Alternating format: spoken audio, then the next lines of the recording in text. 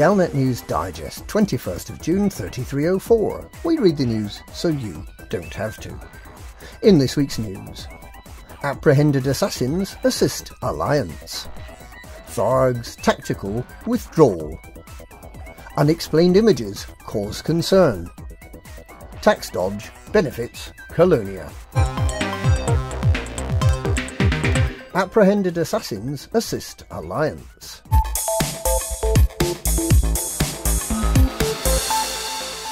Operatives working for the Alliance Interpol are celebrating a victory in their battle to foil the Nexus League of Reparation activists. In an elaborate sting operation, they publicised the whereabouts of one of the League targets, Dinah Law, a descendant of INRA employee Tristan Law, and staked out her apartment. When the League of Reparation assassins came calling, armed Alliance officers managed to detain them and have taken them to a secure detention facility for questioning. Miss Law is reported to be unharmed, and Interpol Chief Inspector Kay Kilbride claims to have already gained significant relevant information that may help them identify and locate the ringleaders, the shadowy criminals known as Nexus. Although the League's motivation is unknown, it seems likely that their targets are more than just distant relations of former INRA employees, leading to widespread speculation that some part of the former INRA continues to operate in secret, strengthening suspicions that Aegis may have ties to that controversial organisation. Tharg's tactical withdrawal.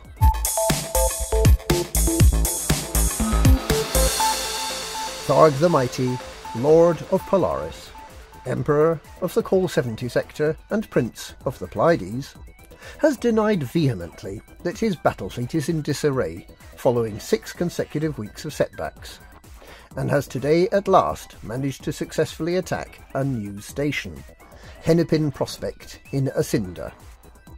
The Thargoid assault on Gurney Oasis in Kambila was successfully repelled. Tharg is amused by the press reports.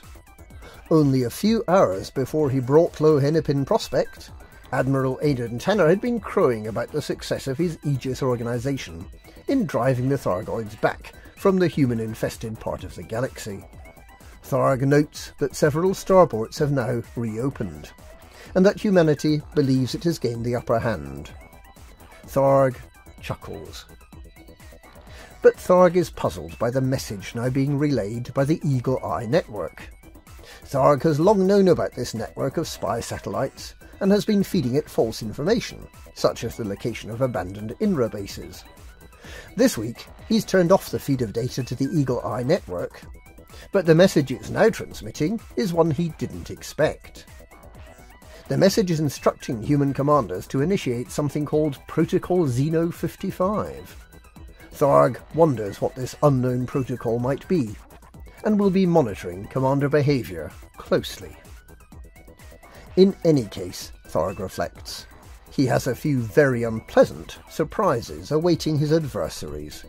He's had to delay their launch for 4 weeks due to software defects found during testing, but now they're ready to go. In just 7 days from now, on Thursday the 28th of June, he will reveal them in all their terrible truth. Tharg likes Thursdays. Unexplained images cause concern.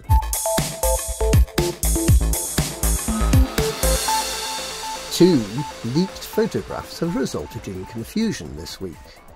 The first shows a Thargoid scout apparently targeting another Thargoid scout using green laser beams.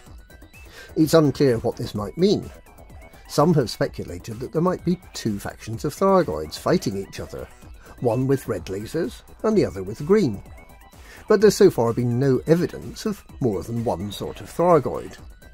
The origin of the photograph is unknown, and without context, it's of limited value. The other photograph is more intriguing, apparently showing one of the Thargoid's surface bases on fire, with its roof caved in, surrounded by smouldering debris. There's widespread but ill-informed speculation that Aegis may have developed a death ray. Other, slightly better informed opinion suggests that perhaps Stephen Usher has persuaded the Lave radio crew to take a cutter-load of Guardian artefacts to the site. This second photograph has inexplicably vanished, and would have been lost forever, were it not for the many thousands of independent commanders who took copies of it before it disappeared. Tax dodge benefits Colonia.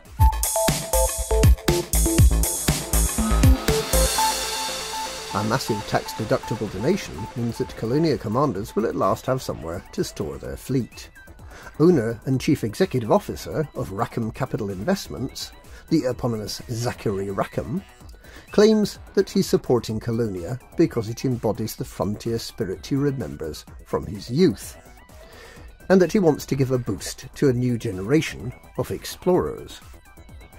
Rackham, better known as Calico Zack, made his money smuggling bio-waste out of Sothis, and is believed to have faced an unfeasibly large federal tax bill, and to have been advised by his accountant, Price, Deloitte, Ernst and Gonad, to ditch as much cash as he could in some dead-end part of the galaxy.